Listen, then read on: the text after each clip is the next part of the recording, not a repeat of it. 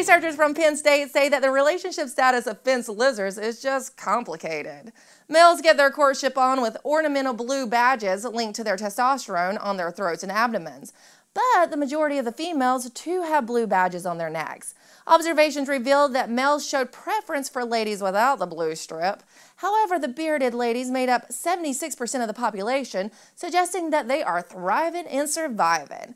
Researchers say it may be because the bearded ladies have been noted to be more sexually aggressive, so in the end, they still get their man.